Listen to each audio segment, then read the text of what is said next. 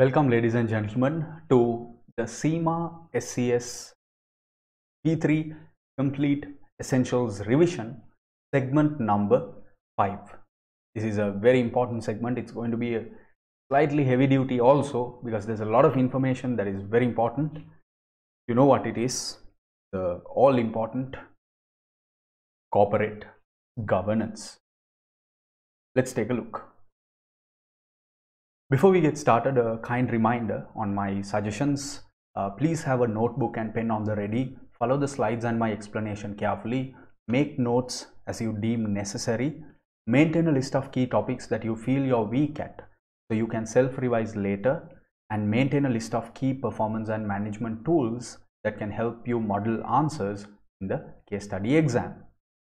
A quick reminder of the core activities, because the holy grail of marking for the examiner.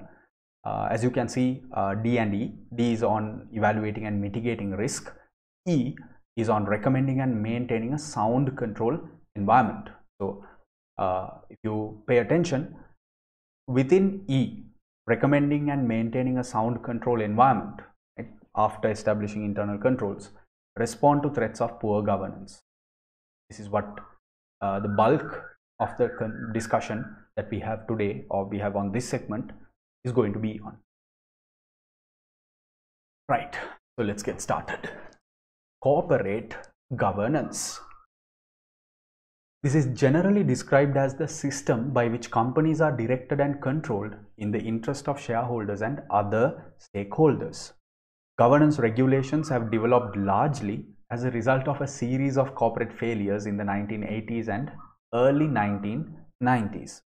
The corporate governance themes that began to emerge from these collapses were poorly run companies, especially companies with a board of directors dominated by a single chair or chief executive figure, and companies with severe agency problems. Then you had companies with poor financial reporting, raising questions about auditing and internal control systems. Then an apparent lack of interest by major investment institutions in the performance of the companies in which they invested. So because of these three fundamental reasons or the themes, so many things went wrong. Major scandals that led to corporate governance prominence. So just a few examples, the entire life of Maxwell Communications Corporation, Enron, Barings Bank, WorldCom, Parmalat, Equitable Life, VW, and even the 2008 subprime mortgage crisis are good examples of poor corporate governance, not only at an individual level, not only at a personnel or a company level, but multinational and transnational and even macroeconomic level. Kind of explains how important corporate governance is, doesn't it? Now we are looking at principles of good corporate governance. Primarily, the UK Code of Corporate Governance. The code is constantly evolving, and in the most recent update, the principles of the UK Corporate Governance Code relate to the following areas.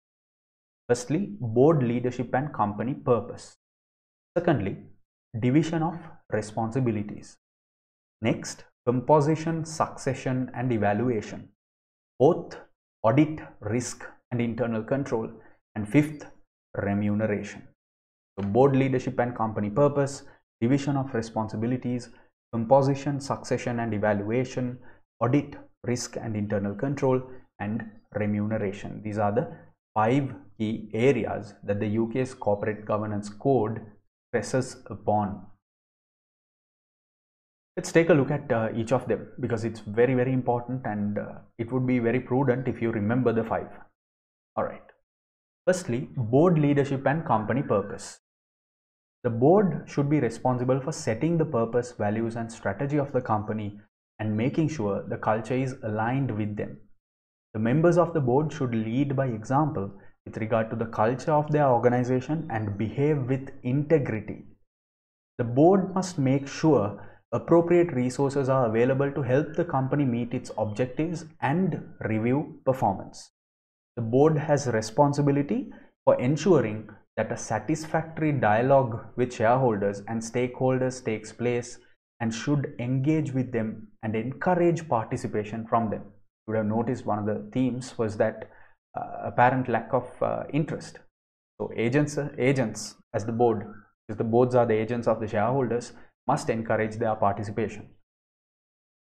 The board should consider the strategy upon which the company intends to generate wealth over the longer term and report on both opportunities and risks to the continued success of the business.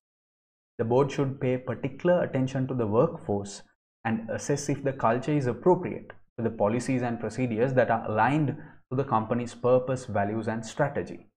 And the board should seek to identify any conflicts of interest and ensure there is no compromise the company's ability to achieve its objectives. And the directors should record any concerns they have about the operations of the board in the board minutes, the meeting minutes, sometimes given as reference material in your paper. And a formal whistleblowing policy should be in place for the workforce to raise concerns in confidence and, if desired, anonymously. Any concerns should be reviewed and followed up on by the board. So the board of directors, they have a fundamental role to play to ensure that good governance is established within the company. They are the crux, they are the capstone of good governance. Next, division of responsibilities. There should be a clear division of responsibilities, and no single individual should have unfettered powers of decision. So you should have a clear division of responsibilities between running the board, that is the chairperson's role, and the executive responsibility for running the company's business, that is the role of the CEO. The roles of chair of the board and the CEO should not be held by the same individual. Based on the UK Code of Governance, the chair is responsible for leadership of the board and ensuring its effectiveness, and the non-executive directors should constructively challenge and help develop proposals on strategy. There we go. That is the fundamental role of NEDs. Alright, so let's pay attention to the chairpersons or the chairmans, the chair of the board. What is the chair's responsibilities? For example, the chair must provide leadership to the board, supplying vision and imagination, and work closely with the CEO. Take a leading role in determining the composition and structure of the board, which will involve regular assessment of the size of the board, balance between EDs and NEDs, EDs meaning executive directors and NEDs meaning non-executive directors. Also the interaction, harmony and effectiveness of the directors. Set the board's agenda and plan board meetings. Chair all board meetings, directing debate toward consensus. Ensure the board receives appropriate, accurate and timely and clear information. Facilitate effective contribution from NEDs. Hold meetings with the NEDs without the executive directors present. Chair the AGM and other shareholders meetings, and using these to provide effective dialogue with shareholders. Discuss governance and major strategy with the major shareholders. Ensure that the views of the shareholders are communicated to the board as a whole. These are some example responsibilities of the chairperson. Well, basically all the fundamental responsibilities are mentioned. Now let's take a look at the CEO, the person who runs the company, not the board. What is the CEO's responsibility?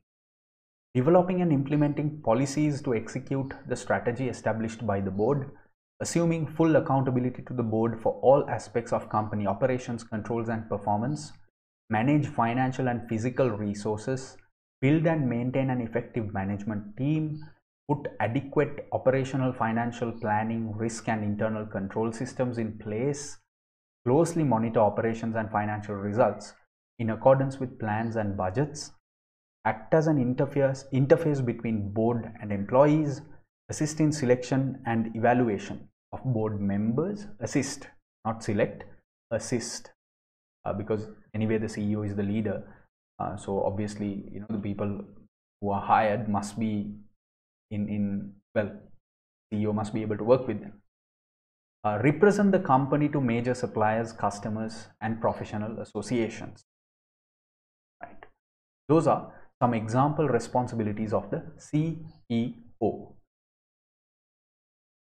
Let's take a look at NED's responsibilities now. Non-executive. Look, there is one thing that I want to mention at this point itself. Look, now there are so many things about NEDs, the non-executive directors, that get tested. But there is only one thing that you have to understand in being confident that you are able to address NED related tasks. That is to understand what does a NED do, what is a NED's role, what threatens the independence of NED, and basically who is an NED. So my suggestion is for you to think that if you were an NED, to apply all this knowledge that you're going to learn. Okay, if I was an NED, what is the role I'm playing? When you have a sound understanding of who you are as a NED, what you're supposed to do, then tackling those questions are very, very easy. The proven technique, I'm telling you, to grasp the knowledge in a way that you will understand what the role means, not try to memorize, a few points here and there about what's good, what's bad, what to do, what not to do. No, understand the role. That would be the easiest way to deal with NEDs. All right. So non-executive directors should scrutinize the performance of management in meeting agreed goals and objectives and monitor the reporting of performance. The board should consist of half independent NEDs excluding the chair for good board balance. But if the board is small, then you can have slight deviations and still have a balanced board. One NED should be the senior independent director who is directly available to shareholders if they have concerns which cannot or should not be dealt with through the appropriate channels of chair, CEO, or finance director. So what does a NED do? What is the role of an NED? There are 4 ways we can look at this. The strategy role, contributing to development of strategy. The scrutinizing role, that is reviewing the performance of management in meeting objectives. The people role, deciding remuneration of the board and ensure appropriate succession planning. And the risk role, financial systems, checks, accuracy and risk management, robustness, advising on those elements. These are the fundamental or the primary roles of NEDs. Brilliant. Now that you know the roles of NEDs, let's take a look at effectiveness. For NEDs to be effective, they must build a recognition by executives of their contribution in order to promote openness and trust, because they play an advisory guidance role. So for EDs to trust their word, they should build that recognition, that credibility. Be well informed about the company and the external environment in which it operates. Have a strong command of issues relevant to the business. Insist on a comprehensive, formal and tailored induction. Continually develop and refresh their knowledge and the skills to ensure that their contribution to the board remains informed and relevant. Ensure that information is provided sufficiently in advance of meetings to enable thorough consideration of the issues facing the board. And insist that information is sufficient, accurate, clear and timely as much as possible. Uphold the highest ethical standards of integrity and probing. Question intelligently, debate constructively, challenge rigorously, and decide dispassionately. NEDs must do these 4. I'll repeat. Question intelligently, debate constructively, challenge rigorously, and decide dispassionately. And promote the highest standards of corporate governance and seek compliance with the provisions of the combined code wherever possible. These are what makes the NED role effective. Right. Now, a common term that we hear associated with NEDs are independence, or rather is independence. Independent NEDs. So, why do we say that NEDs it's good when NEDs are independent? Now, you know the what the role is supposed to do, right? So if they are biased, do you think the functionality of the role will serve its purpose? Not really. That is the primary reason.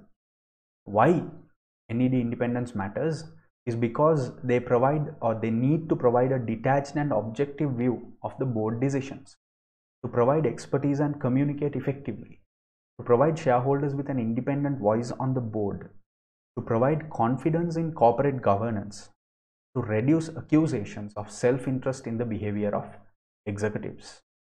These are all reasons why, and basically why it's so important for NEDs to be independent. But it doesn't mean that there are, not the occasions where NED independence is threatened. There can be non-independent, or because independence is an extent matter. It's not like black and white. Right? The level of independence could vary in terms of degree. Right? It can be very high, it can be minimal, etc. So rather than pinpointing this is independent, this is non-independent, what we try to do is we try to understand what would threaten independence. And these are what could threaten independence. Situations in which NEDs are likely not to be independent. What are these situations? If the member has served on the board for more than 9 years, if it's a significant shareholder, if the NED has close family ties with the directors, if the NED receives other remuneration from the company besides the director's fee, and if the NED's material business relationship with the company in the last 3 years, or if the NED has been an employee in the last 5 years, or if the NED has a cross directorship in other companies, especially if the other company relates to the same kind of industry, but in general also, then the independence of the NED has reduced. To what degree depends on the situation. It could be slightly reduced, or like highly ethical people, like people who are well trained, because independence is not something that you can just think or say, I'm independent, so I am. It doesn't work like that. People who are heavily trained of being independent for a very long time duration, they are the ones who you can rely on to be truly independent, or else this is definitely always going to be a little volatile, the degree of dependence. So now you know what threatens NED independence. Now, second was division of responsibilities. Now we look at the third element, composition, succession and evaluation. So there should be a formal procedure for the appointment of new directors to the board and an appropriate succession plan for the board and senior management. The board and its committees should have the appropriate balance of skills, experience, independence and knowledge. All directors should be able to allocate sufficient time to the company to discharge their responsibilities effectively. All directors should be subject to an annual evaluation regarding whether they are contributing appropriately. There should also be an annual review of the board's composition and how effective the members of the board are at working together to achieve company objectives and diversity. All directors should be submitted for re-election at regular intervals, subject to continued satisfactory performance. And there should be a formal, rigorous and transparent procedure for the appointments of new directors to the board, the nominations committee, obviously. There should be a formal and thorough review of the board performance, including chair, committees and individual directors on an annual basis. You see a lot of annual term being used, right? Annual reviews, annual basis. Finally, the chair is responsible for acting on the results of the review, including celebrating the strengths and improving the weaknesses identified. Here you have the key elements, or rather key factors, key points to note under composition, succession and evaluation. So we came across the idea of nomination committee. Under that, the main responsibilities and duties of the nominations committee are to review regularly the structure, size and composition of the board and make recommendations to the board. Consider the balance between executives and NEDs on the board of directors. Ensure appropriate management of diversity to board composition. Provide an appropriate balance of power to reduce domination in executive selection by the CEO or the chair, regularly evaluate the balance of skills, knowledge, and experience of the board, give full consideration to succession planning for directors, prepare a description of the role and capabilities required for any particular board appointment, including that of the chair. Identify and nominate for the approval by the board candidates to fill board vacancies as and when they arise. Make recommendations to the board concerning the standing for reappointment of directors. Be seen to operate independently for the benefit of shareholders, and the work that the nomination committee does should be included in the annual report. And so the process for succession planning, board evaluation methods, diversity policy, the gender split, etc., all should be included in the annual report, part of the reporting aspect of corporate governance.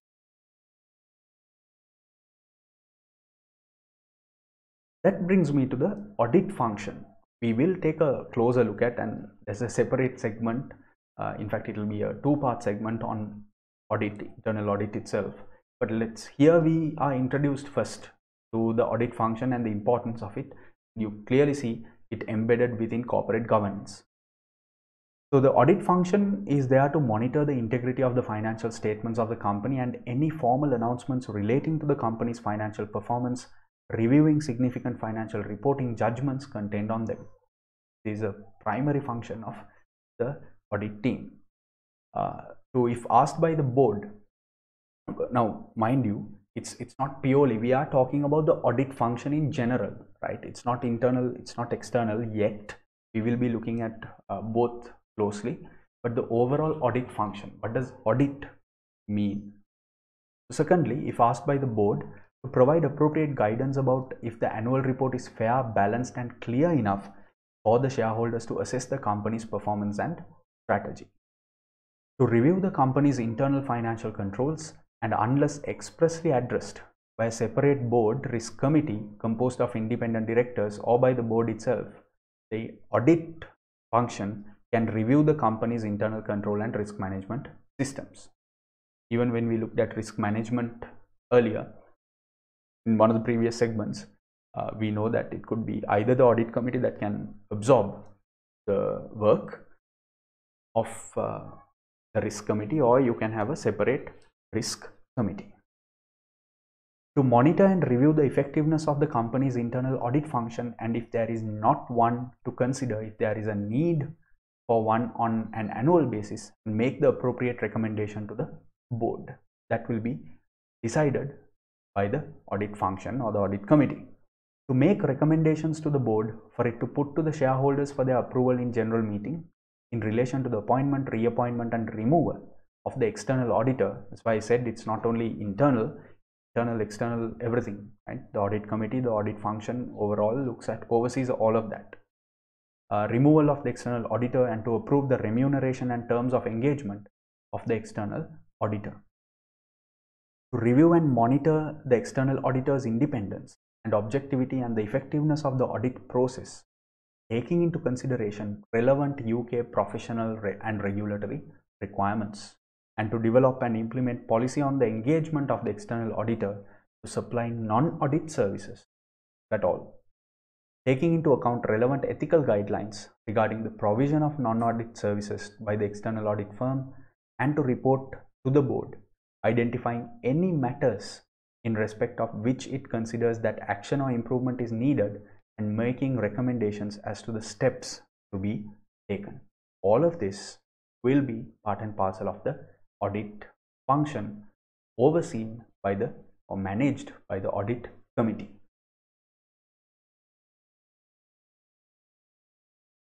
So risk management and internal control, which is the fourth element. The board are responsible for carrying out a thorough review of both emerging risks and the key risks that have been identified as either likely or that have a significant impact on the competitive strategy, reputation, or future performance of the company, or both.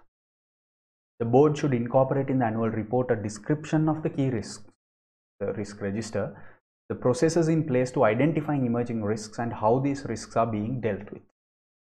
The board should at least annually conduct a review of the effectiveness of the company's risk management and internal control systems and should report to shareholders that they have done so. The review should cover all material controls, including financial, operational, and compliance controls. All of those. The board should also state whether they consider it appropriate to use the going concern basis of accounting in preparing the financial statements and making it clear if there are any uncertainties over the company's ability to continue to operate like that into the future and meet the obligations as they fall due, including if you have any assumptions in reaching that conclusion. So that last point is so critical because it is the board's responsibility that they keep an eye on, or rather they manage the company to be a going concern and ensure that any kind of uncertainties, anything that worries them is clearly communicated to the relevant parties, and they take everything, they do everything in their power to be good agents on behalf of the shareholders. There we go.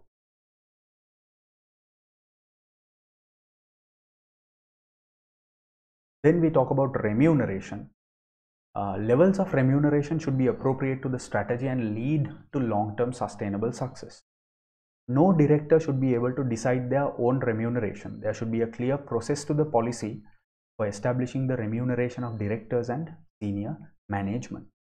Directors should exercise discretion and consider wider business issues, the performance of the company, and how the individual has performed when authorizing remuneration levels. The committee should be made up of at least 3, or in the case of smaller companies, 2 independent non-executive directors. The remuneration committee. And this committee should have delegated responsibility for setting remuneration for all executive directors and the chair, including pension rights and any compensation payments. Obviously, it would be a little hypocritical if the remuneration committee themselves decide what their salaries are going to be.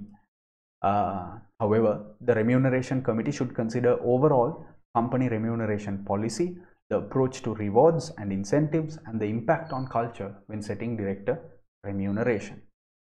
And remuneration should align with creating long-term shareholder value, and so should promote long-term shareholdings by directors, promoting good agency.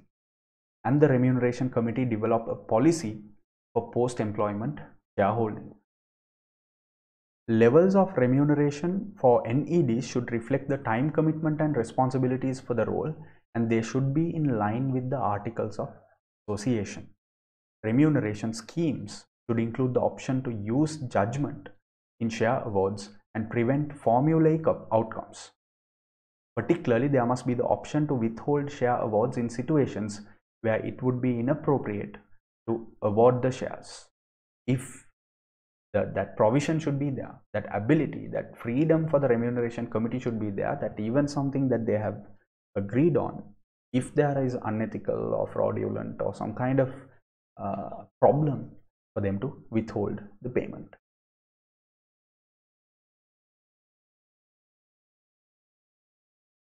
Let's pay attention to the director's remuneration under good corporate governance. The remuneration committee should address the below considerations when setting up the policy and procedures. It should be clarity. The remuneration should be transparent and help shareholders and employees engage effectively. Simplicity. The remuneration structure should be easy to understand and simple. The remuneration policy should consider the risks such as reputational damage for excessive pay or behavioral implications for performance-related pay must be identified and mitigated. Predictability. The range of rewards should be made clear to individuals, plus any potential for judgment changes.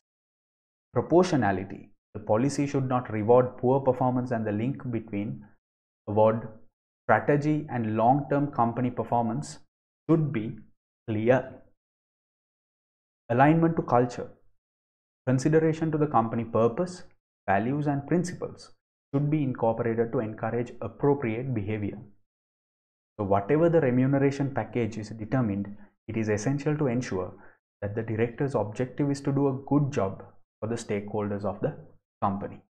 So as you can see, clarity, simplicity, risk, predictability, proportionality, and alignment to the overall culture. These are all aspects that must be fulfilled and that must be considered when the remuneration committee is deciding the director's remuneration. The remuneration package should be motivational, not too small or too easily earned. And the committee should design a package that attracts, retains, and motivates the directors. It should take into account the market rate, that is comparable companies' remuneration packages, before it makes the final decision. Alright, so what are the components that can be included within the director's remuneration? You can have some simple things: basic salary, PRP, performance related pay dependent on the achievement of some KPIs you predetermine, pension contributions, benefits in kind, company car or health insurance, etc., and share or stock options. It's an effective way of paying directors and of avoiding short-termism, as the value of a share should be a reflection of the long-term profitability of the company. But in truth, led to managers playing the market and manipulating the share price to benefit themselves. WorldCom incident is actually a good example for manipulation of share prices to effect, or rather to benefit, owner directors. Here, right, there we go. All right, now we move to looking at the larger corporate governance environment and associating it with some very important segments of the overall risk management system of the company. Firstly, corporate governance and internal controls. So the board is responsible for maintaining a sound system of internal control. In fact, that is like the name, the label, or the phrasing used, exact phrasing used in your core activity. Reviewing the effectiveness of the internal controls and reporting to shareholders that this review has been carried out. It is the responsibility of management to identify and evaluate the risks faced by the company for consideration by the board. Design and operate and monitor a suitable system of internal control. Now, the Turnbull report requires that internal controls should be established using a risk-based approach. So, you establish business objectives, identify the associated key risks, decide upon the controls to address those risks, and set up a system to implement the required controls, including regular feedback. So when you follow through a risk-based approach, you can go through these stages. Now let's take a closer look. I know I stress on the Turnbull report because the crux of this entire discussion, not only this but part of the internal controls segment also, is based on the Turnbull report. Now the Turnbull report requires that internal controls should be established using a risk-based approach. So in this case, Turnbull suggested that directors should review internal controls under the 5 headings identified by COSO. That is control environment, risk assessment, control activities, information and communication, and monitoring. Right? So these are the 5 basically features that we will look at in the internal control segment as well. The Turnbull report went on to suggest that internal audit makes a significant and valuable contribution to a company. Should the board become aware at any time of a significant failing or weakness in internal control, it should determine how the failing or weakness arose and reassess the effectiveness of the management's ongoing process for designing, operating, and monitoring the system of internal control. So that is very, very important, because if this doesn't work, if it doesn't happen properly, you are directly threatening, or you are allowing a situation to threaten the good corporate governance of your company. So reviewing internal controls. Management is accountable to the board for monitoring the system of internal control. The board has a responsibility for reviewing its effectiveness. The previous slide. Oh.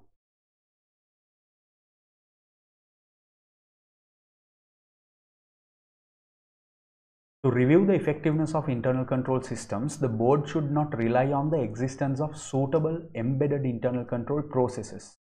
Then what do they do? They should receive regular reports on risks and controls in addition to carrying out an annual assessment. When reviewing reports on internal control, the board should consider the significant risks, how they have been identified, evaluated, and managed. Assess the effectiveness of the internal controls for managing each significant risk. Consider whether any controls are weak and action is necessary to strengthen them. So the annual assessment of the system of internal controls should consider a few factors. It should consider the changes since the assessment carried out in the previous year or the previous assessment. The scope and the quality of management's ongoing monitoring of risks and the system of internal control must be considered.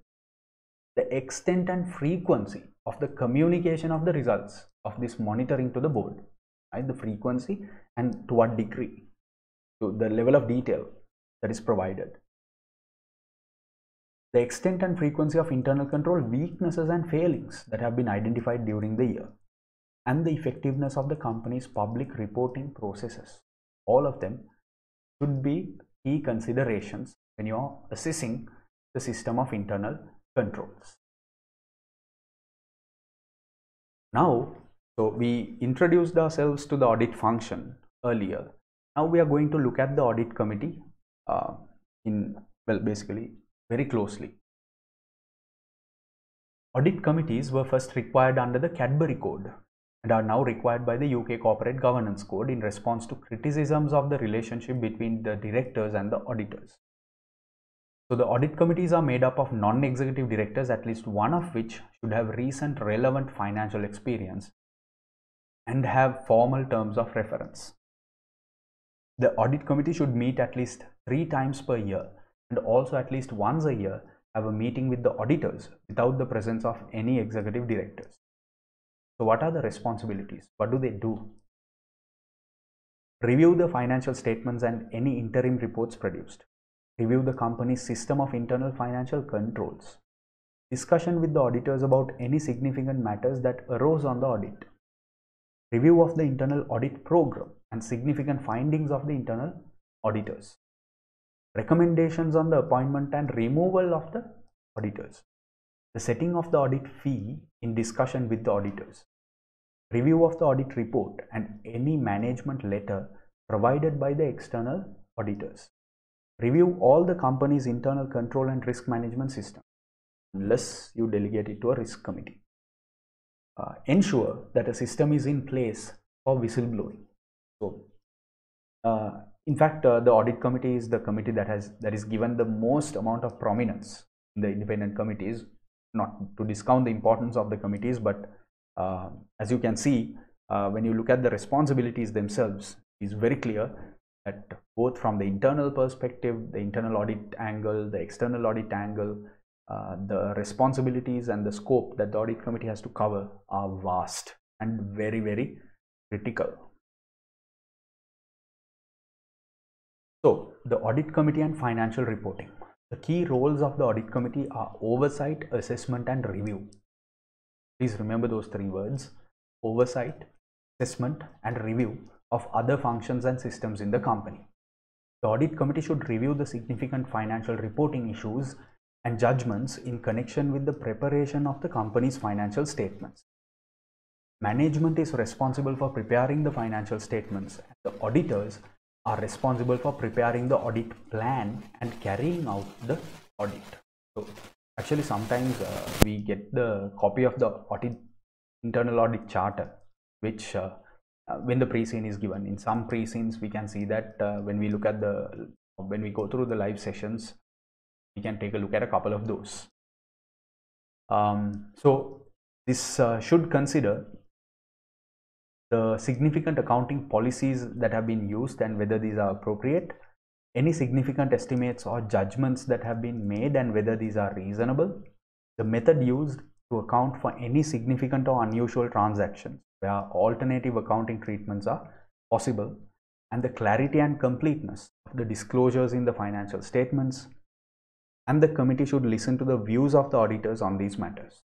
The meeting where the executive directors are not present.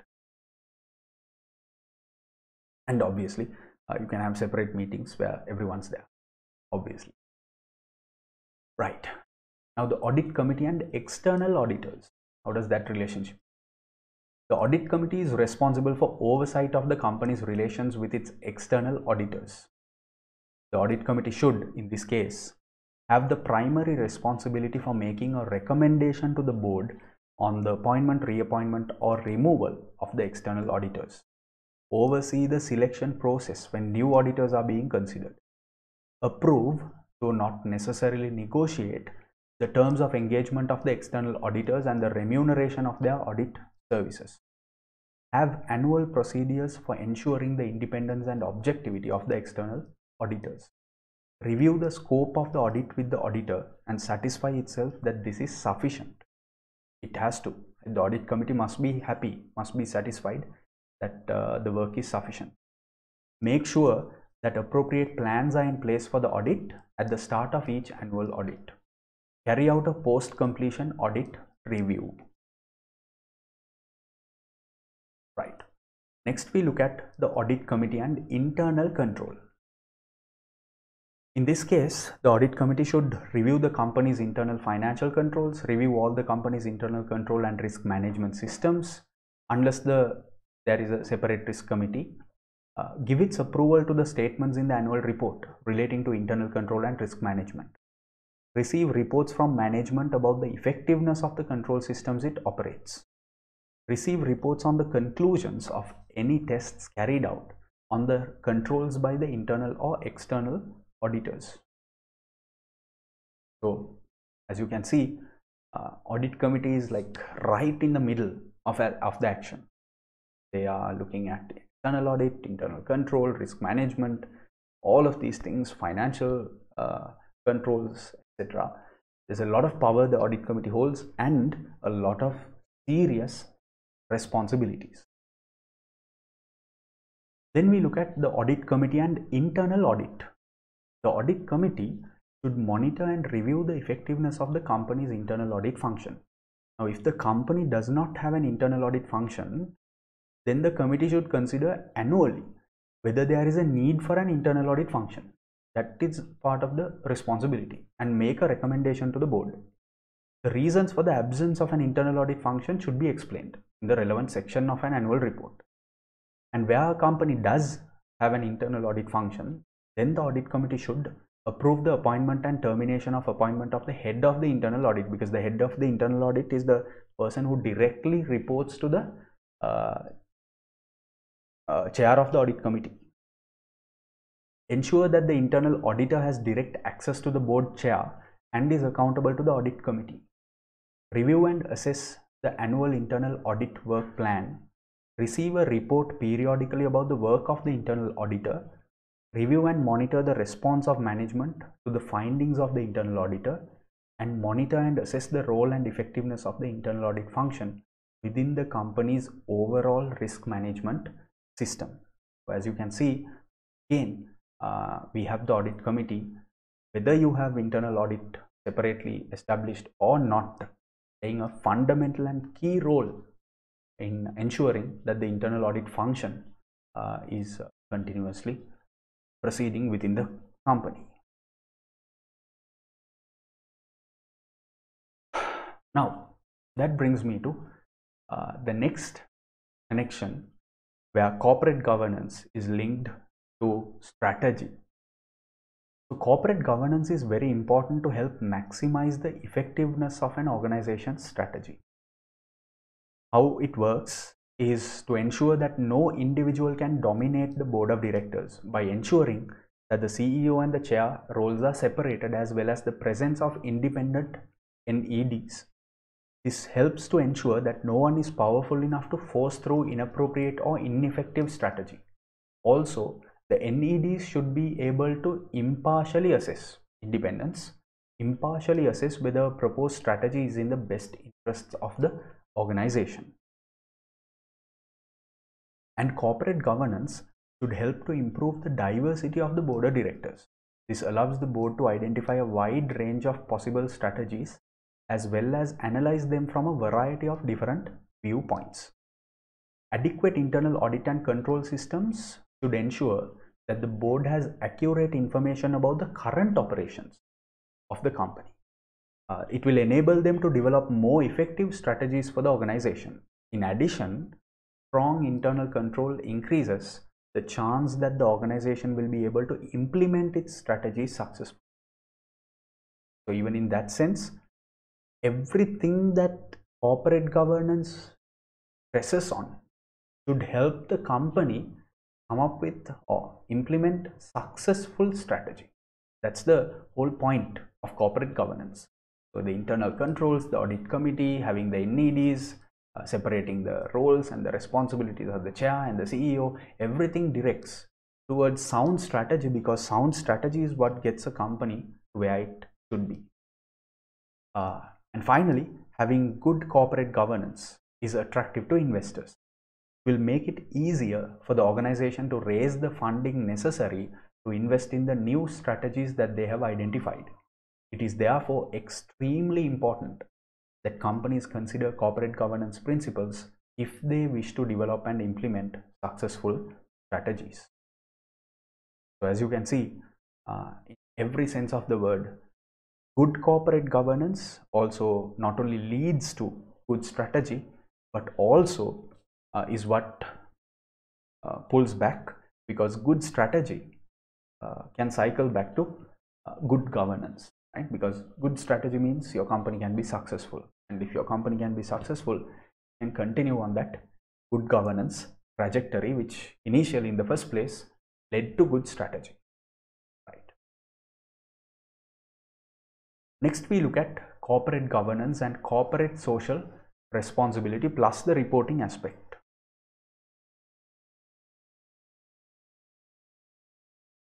So CSR provides companies an opportunity to strengthen their business through cost savings, risk mitigation, and value enhancement while contributing to society. Now, if you look at the CSR report, what it does is it provides a company with an opportunity to communicate its CSR efforts to the company stakeholders. Why? To discuss within the confines of a single document certain company successes and challenges on a wide array of CSR issues, including corporate governance, climate change, employee and supplier diversity initiatives, community investments and partnerships, etc., etc., etc. So it's informing, transparency, disclosure. Corporate CSR reports address issues most important to each of the company's key stakeholders, like shareholders, addressing the company's business model and corporate governance, including disclosing the role of the board in risk management, sustainability reporting, and in evaluating CSR performance. So it's actually getting the shareholders to be more interested in all these areas. Employees, addressing diversity, health and safety, training and mentoring, employee relations and wages and benefits. Customers, addressing customer service and privacy. Suppliers, addressing labor standards and whether suppliers are required to implement their own CSR programs. Communities, addressing corporate philanthropy and charitable contributions, community investments and partnerships, volunteerism and the environmental impact of operations.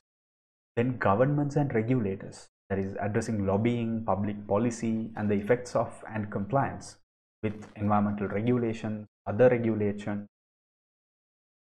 So this is what corporate CSR reports enables us to do in terms of informing all these different types of stakeholders, shareholders, employees, customers, suppliers, communities, governments and regulators, etc. Other considerations with respect to CSR. So there are a few important elements. One is the CEO responsibility and board oversight. The CEO should ultimately be responsible for establishing Effective communications with the company stakeholders with CSR oversight by the board or the board committee or multiple committees. Focus on impact. Companies should focus on the CSR issues that may have the greatest impact on them and their operations and finances. So, sort of prioritization. Stock exchange reporting initiatives. There is a global effort by certain groups, including investors, to mobilize stock exchanges to adopt a listing requirement regarding sustainability reporting. So, currently it's not a mandate, but there is a global effort and slowly starting to take shape. Then identify the corporate team. Companies should identify the corporate team that will be responsible for their CSR reports and include at a minimum employees from their investor, public, community relations, legal, compliance, regulatory and human resource department. So having that solid, intelligent and workable corporate team is important. Then other components of stakeholder engagement. The CSR report is only one component of an effective stakeholder engagement strategy. Other components may include supplemental reporting, for example, carbon disclosure protection, regulatory filing, the annual meeting of shareholders, and meeting minutes, etc., and the direct dialogue with stakeholders. All of these can be included in the CSR report. It's actually the extent to which you prefer to go in informing all the different stakeholders of the things that you have done that relate to social responsibility. That extent, that decision is what will decide the extent to which you report all this information. Then we look at international developments of corporate governance. So far we've looked at so many elements, and all of these things have been predominantly governed by the UK's Corporate Code of Governance. Now we want to take a brief look at international developments. So post-Enron and WorldCom incidents in the USA, to restore confidence in the results of US-based companies, the Sarbanes-Oxley Act was introduced. It's a little more rigid than the UK Corporate Code of Governance. The SOX legislation, the Sarbanes-Oxley Act, is extremely detailed and carries the full force of the law behind it. That also includes requirements for the Securities and Exchange Commission to issue certain rules on corporate governance. It is relevant to US companies, directors of subsidiaries of US listed businesses, and auditors who are working on US listed. What are the differences between the US code and the UK code? One is enforcement. The UK code is a series of voluntary codes, which is something we denote as principles-based approach. Whereas Sarbanes-Oxley takes a robust legislative approach which sets out clear personal responsibility for some company directors with a series of criminal offences that are punishable by fines, both company and its officers, or lengthy jail sentences, which we call a rules-based approach. So there is a mandate here. They are more rigid, and the Securities Exchange Commission, the US-based SEC, has very clear cut requirements in terms of disclosures, and that is why the 10K annual report is 10Ks and the 12Ks, the US disclosures, are so detailed because they are mandated by the Sarbanes-Oxley Act. Documentation, SOX creates, in terms of documentation, SOX creates a much more rigorous demand for evidencing internal controls and having them audited. What are the key highlights? These are the key highlights of the Sarbanes-Oxley Act. 1. Audit committee. The company must have an audit committee. Will be disallowed from trading if it does not have one. The internal controls report. The annual report must include statements concerning the internal control systems in the company. The famous section 404. Then the certification of accuracy of financial statements must be done. It must be vouched for by the CEO and the CFO. Signed include financial disclosure. The financial reports must detail off-balance sheet financials. Must provide a very detailed note. Restrictions on dealing. Directors are prohibited from dealing in shares at sensitive times. Audit partner. Senior partner, the definition for sensitive times provided in the Act. You can look at the Act in detail if you want to understand it. The audit partner, the senior audit partner must be changed every 5 years, not be the same entity. Then the auditor independence. The auditors are restricted in the additional services they can provide to an audit client, unlike certain other jurisdictions. So these are the key highlights, and as you can see, they are more rigid and more rigorous, because if you really think about it, most of the poor management and most of the failures, corporate failures, most at least originated from the United States.